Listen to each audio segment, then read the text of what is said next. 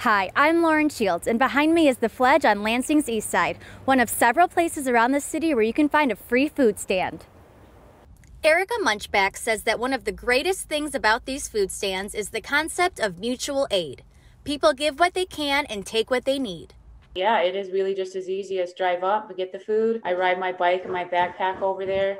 So it was actually a really valuable source of fresh vegetables for my family throughout the summer. Munchback has also donated to these stands, including frozen meals, fresh Hungry Howies, and some eggplants that she accidentally grew in a community garden this summer.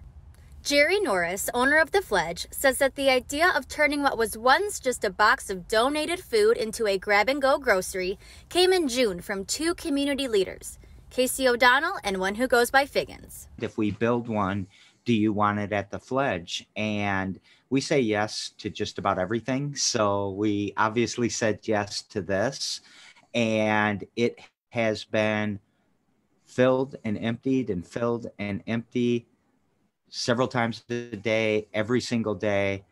Norris describes the stands as symbiotic, as he often sees the people who pick up food later donate food, and vice versa.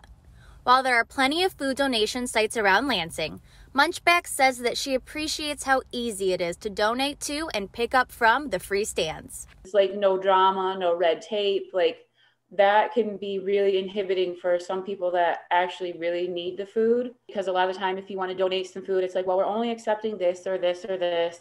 So there's really very few limitations. As long as it's safe and actually edible, you can take it to the free stand and leave it.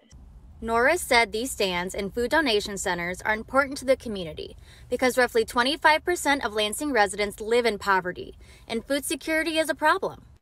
You know, if we're not taking care of basic needs like food and shelter and clothing and safety and security, people can't, their brain keeps them in a survival mode, and people weren't born to just survive. They're born to thrive, and it's just not fair. It's not fair to be hungry.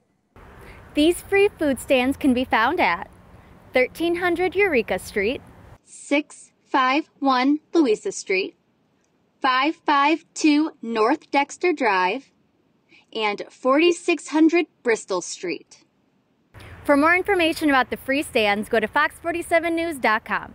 For Fox 47 News, Lauren Shields.